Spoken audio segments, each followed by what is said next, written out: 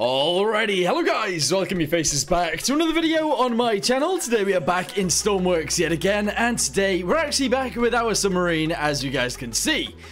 This thing right here is actually almost done. I'm not gonna lie, I feel like it is pretty much ready for the workshop. I got to this stage before in some of my projects, and I've decided that, I don't know, I don't want to continue with them, if that makes sense. I know this happens to a lot of people that play Stormworks, and what usually happens is you sort of move on to a different project. Unfortunately for me, it is actually sort of impossible to do that without telling you guys, if that makes sense. I kind of need to finish my projects at least to an alright standard before putting them on the workshop, and honestly this is almost there. But yes, I think we're going to actually upload this to the workshop after this one, and then we might actually start another project. With that being said, the next project is probably going to be a ship of some sort, or maybe an airliner or something like that. I might do a little vote, and you guys can tell me what you want to see. Anyway, today, let's go ahead and add some modifications to this thing, try and make it a little bit better before we upload it, and we'll go from there. Anyway, let's go ahead and get on with it. Okay, so after that really long intro, we actually are going to go ahead and modify the actual engine bit of this. When I say the engine bit, I actually just mean this bit, the reactor. That's what I mean. We're going to increase this to 180 degrees instead of 150, and we're also going to come up with a mechanism that makes this go out or in, depending on the temperature of the water inside. That way, we can actually moderate how hot it gets and make sure that we're not wasting stuff. Okie dokie, so for this, we're going to go ahead and add ourselves a switch box. There we go. This is going to control this guy right here.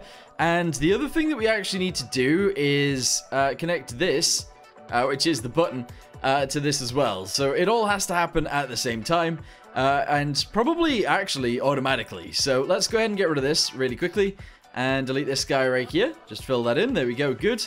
We're going to get rid of this guy as well. And yeah, so what we need to do is get another greater than. Go ahead and shove it on there. And essentially this is going to go into here, which is going to connect to that. It's also going to connect to each and every one of these, so that we can detach it if we need to, which sometimes we do, sometimes we don't need to, and that'll be okay. There we go. Good.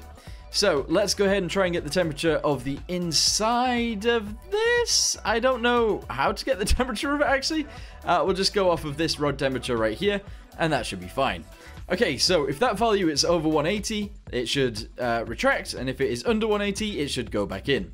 This might become a bit of an issue because it might actually be going in and out, in and out, in and out, but I'm not sure until we can actually test it. So let's go ahead and see what happens with this. Oh, I forgot to actually do the thing, didn't I? I forgot to do the thing. So this guy actually needs to be 1 when switched on, and then 0 when off. So when it's switched on, it'll go in, and then actually it needs to be -1 when off, so that it actually retracts. Actually, minus 0.3.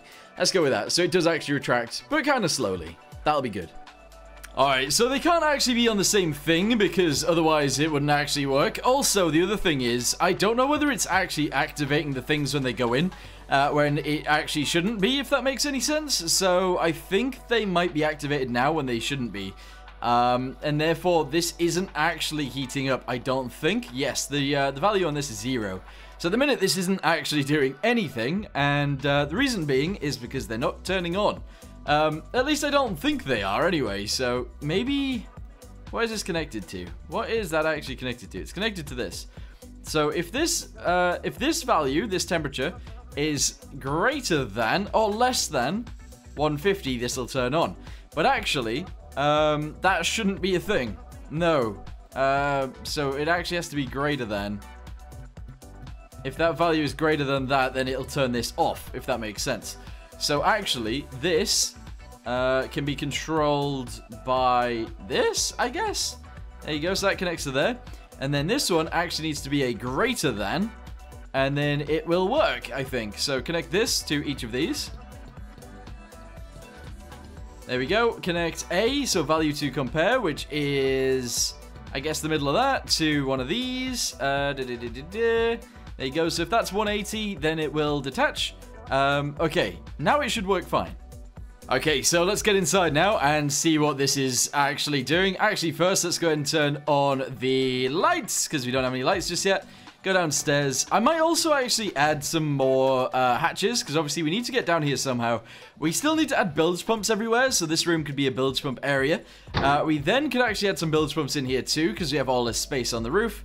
And this is actually working now. Okay, good. So, essentially, we need to make sure that this will come back out if it gets too hot, and then go back in when it gets too cold.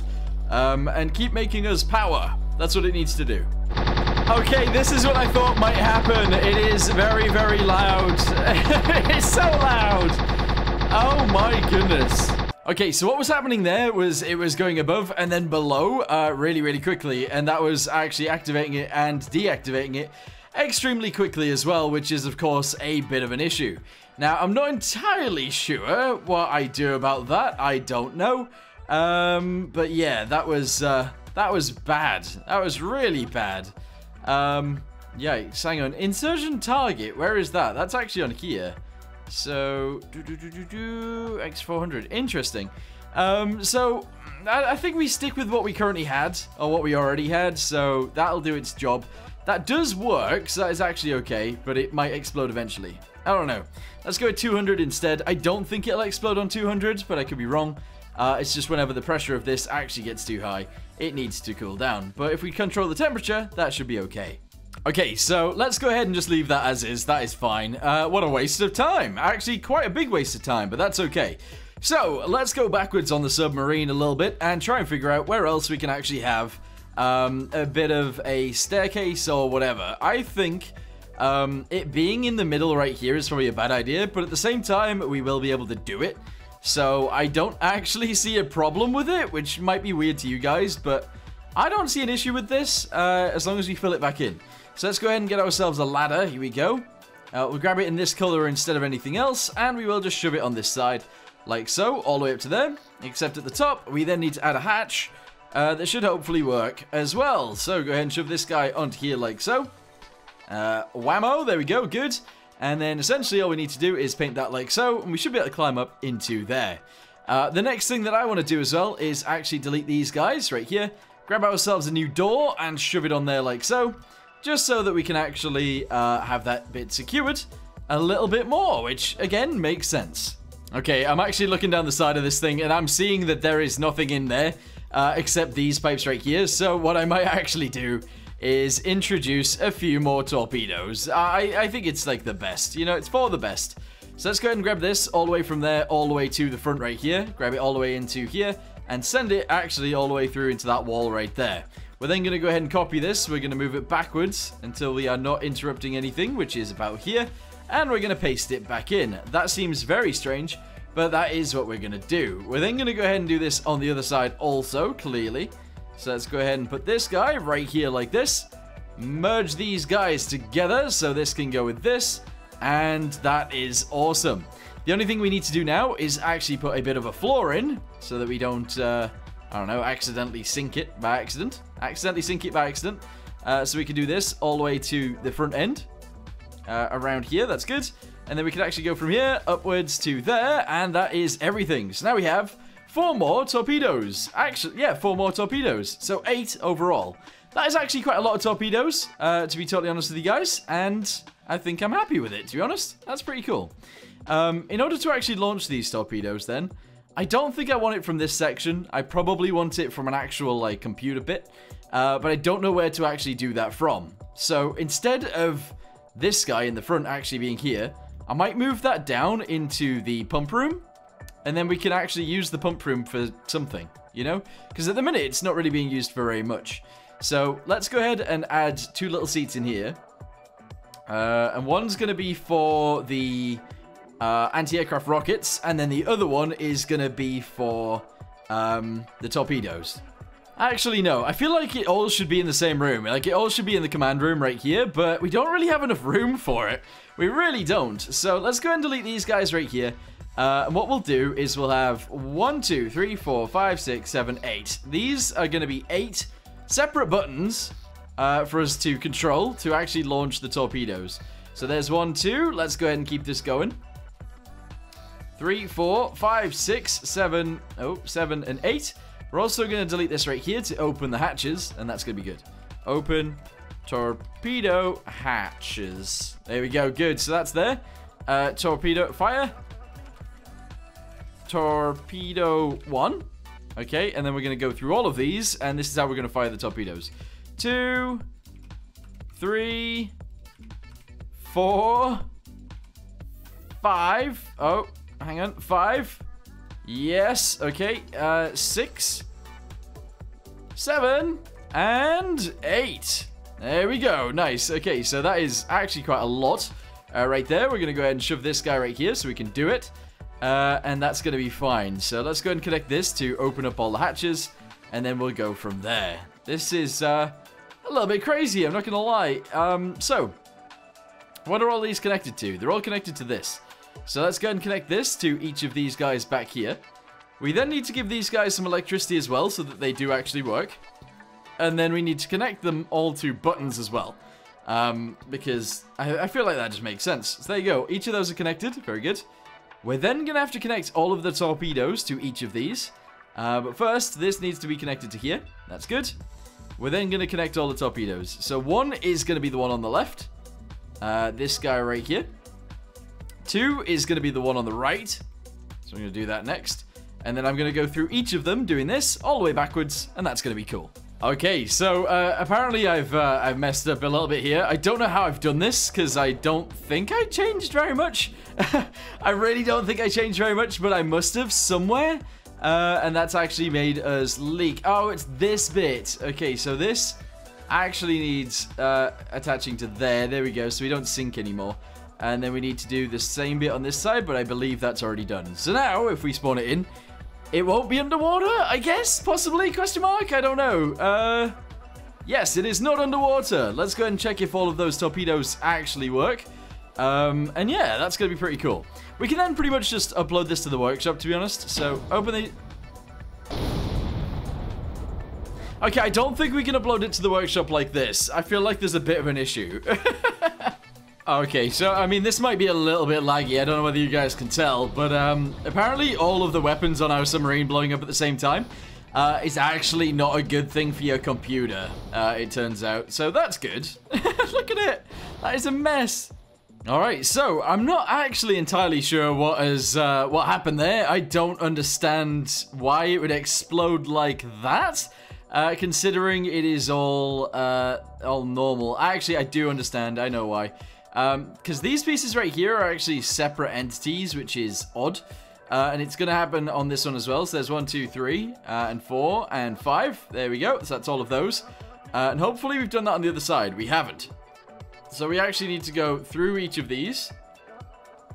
And delete, I guess, like 4 bits, I think. So 1, 2, 3, no, 4, and 5. Okay, 5 bits.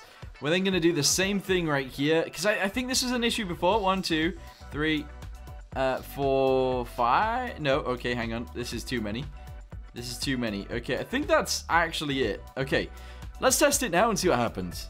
Okay, careful, go! There we go. All of the torpedo doors have opened successfully. Okay, very nice. We're then going to launch 1, 2, 3, 4, 5, 6, 7, 8. 8 torpedoes. All right, go. Oh, yikes. I did think that one might be a bit of an issue. So, because they come from behind us and they go forwards, they actually travel into ourselves. So we might actually have 2 buttons here. We might have a door hatch for the front 4, and then a door hatch for the back 4. That seems to make sense, actually. Okay, so this time it should be a little bit better. We're just going to go ahead and open up the front ones, and then we'll open up the back ones, and that should be good. So inside we get. There we go. Go ahead and do this. If we want to open up the front ones, we just press this button. There we go. Opens up the front ones. We can then launch 4 torpedoes. There we go. We can then close the front ones. Turn all these off. For some reason, that one hasn't closed. That's strange. What's all that? Oh my goodness. Wait, what is that? I think I've glitched the game out. That's a bunch of flashlights and binoculars. That's weird. That's very strange. Anyway, go ahead and push this and push it again. See if that one closes. This one seems to be glitched out. Don't know why. We're then going to open up the rear ones. Oh, that's annoying because that's the one that bugged us out last time. I'm then going to launch these and see what happens. Yeah, so... Oh, it actually happened on the other side this time. How very strange. How very, very strange. Look at that. There's our escape hatch. Escape pod on the top. Weird. But yes, okay, the rear torpedoes are having a few issues. That's actually kind of annoying. What we could do is actually go through these, find the warheads, and their impact sensor could either be on a delay, or we could actually have it be a little bit higher than it currently is, so that it still explodes, but doesn't explode so easily. Okay, because at the minute, it's exploding very easily. Alright, go to the other side. Grab this guy, go ahead and go to 10. Go rear, go to the back side. Grab this one, go to 10. There we go. Go backwards a little bit more, go to 10. And then backwards from there, we're going to go to 10 again. There we go. Alright, let's see if this works. Okay, so let's go ahead and push this button right here. Go ahead and open up the front hatches. 1, 2, 3, 4. There we go. Send those. Go ahead and close the hatches. For some reason, this one is broken, and that one is broken. I don't know what's going on with these. Actually, that doesn't make any sense. Why is that happening? No! Why is that happening? That makes no sense. It's like closing too far. There must be like a block in there somewhere that's stopping that one. And on the other side, I don't know what's happening there either. Anyway, open this. Go ahead and send all of these. Okay, it didn't blow me up that time, so that's good. And now we got more torpedoes. Nice. Okay, so I'm going to sort this out a little bit more. I'm going to fix it up a little bit more, add a little bit more detail, and then I'll upload it to the workshop, and you guys can check it out for yourselves. So, I'm going to go ahead and say thank you guys very much for watching these videos. I appreciate it so much. Sorry that it isn't actually as detailed as it could be, I suppose. But honestly, I find submarines very difficult. Yeah, I don't know. I feel like I've done as much as I can with this, at least for my own enjoyment anyway, because, you know, I want to enjoy what I'm building. And I think we've made it look nice. I think we've made it work somewhat well. And it doesn't explode itself anymore from the inside, so that's good. The reactor still works, and it's not too bad. There is still more that could be added, but you guys can definitely modify it yourselves if you want to, and do what you want with it. But anyway, for now, thank you guys very much for watching. Hope you guys enjoyed it, and I'll see you next time. Goodbye.